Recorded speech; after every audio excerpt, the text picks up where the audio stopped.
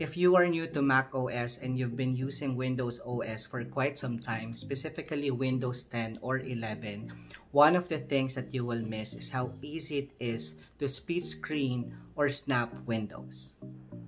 To split screen in Windows PC or laptop, simply drag a window all the way to one side of the screen until it snaps into place. Then select another window to fill the other half of your screen, or simply use keyboard shortcuts such as Windows plus arrow keys.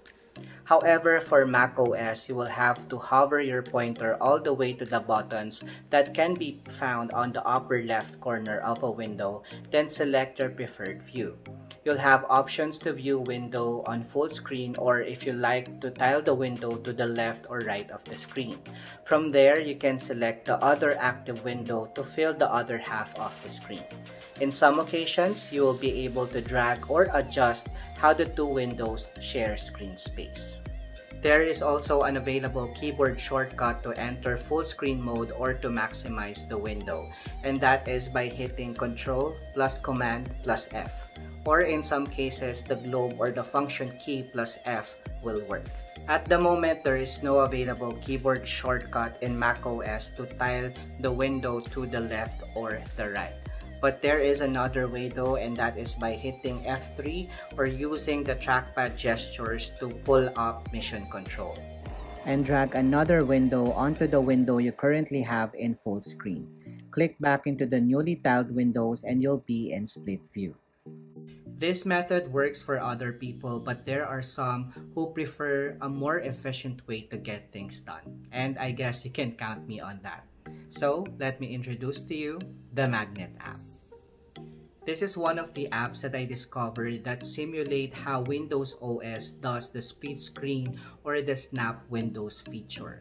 By the way, this is not a free app. I actually purchased it for 399 pesos or around $8. Once the app is downloaded, you can simply drag a window on the corners or sides of the screen until it snaps into place or your desired view. Here are the things that you can do with the Magnet.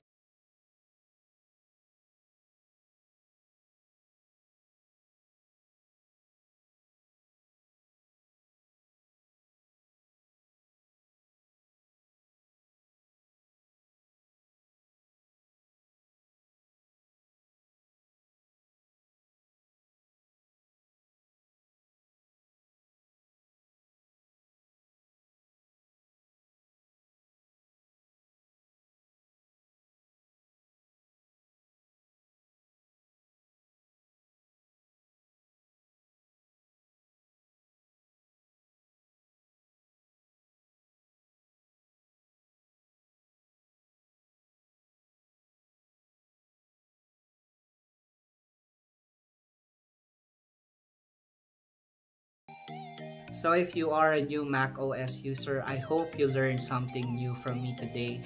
And please don't forget to like and subscribe my channel. Thank you guys for watching. Hello Jello.